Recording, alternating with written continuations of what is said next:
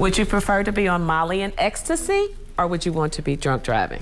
These specialized goggles show students what it's like to be high on drugs or intoxicated behind the wheel. After the goggles go on, students walked the blue line in this obstacle course. It's okay if you drop one. Just... there we go. That's all right. Keep going. There are several obstacles here at the AAA East Central Teen Safe Driving Expo.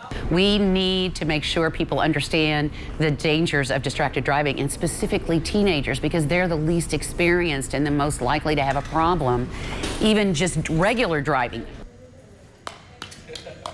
Students here at Fairdale High School went through multiple obstacle courses, including trying to bowl with junk goggles, and they're taking a field sobriety test. They have a driving simulator here at Fairdale. They're in the driving simulator. All of these are happening with fatal vision impaired goggles. You go from straight vision, and then you get like a purple, blue, yellow, and then it's like you see 3 lines, like you see 3 different angles, so it changes your like whole perspective of what you can see. Yeah, I was trying really hard just to, keep my composure and keep my balance, and it was really difficult. But one of the hardest lessons these students received, we can't show you because of its graphic nature.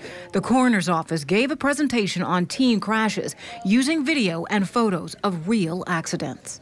What we see on a daily basis in the coroner's office, we're just trying to make an impact on the young people, and how it can affect, a bad decision can affect their whole life. And it appears many are listening. Just call an Uber, it's not worth it. It's not worth it. It's to Uber.